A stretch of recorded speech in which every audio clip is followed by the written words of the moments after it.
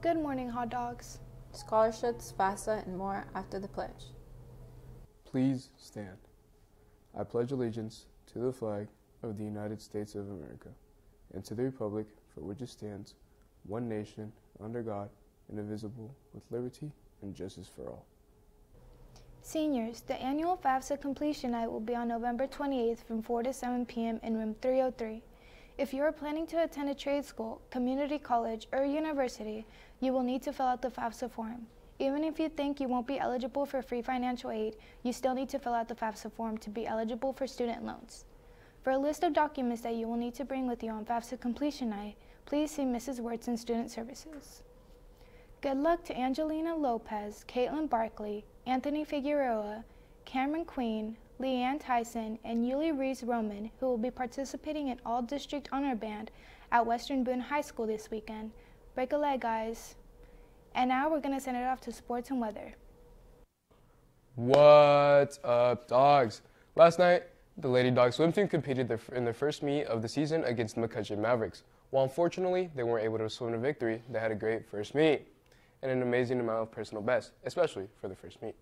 The next meet is away against Eastern next Tuesday. Tomorrow, the wrestling team will be traveling to Daleville to compete against 4 other schools. Wish the Dogs luck as they kick off their season. Meet begins at 9. Next week is the first official boys basketball game of the season. Dogs, this is a county rivalry. It's against the Gophers. Let's get a huge crowd there and support our basketball team and welcome in Coach McCullough. You know the drill. Sit in the student section and be loud.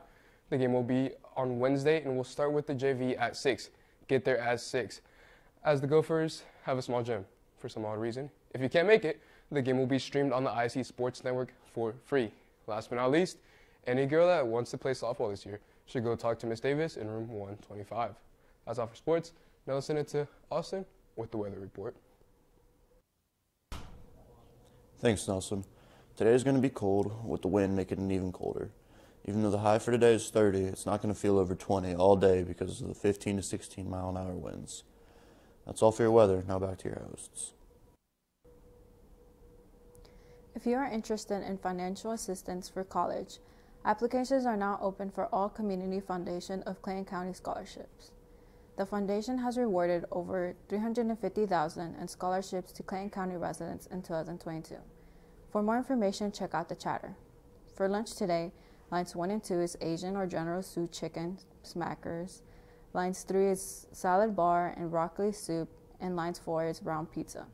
A happy birthday goes out to Alondra Angeles, Michaela Flores, and Mario Quijosa. That's all for today's news. Make sure to like and subscribe. And tune in for next week. Have a fantastic Friday.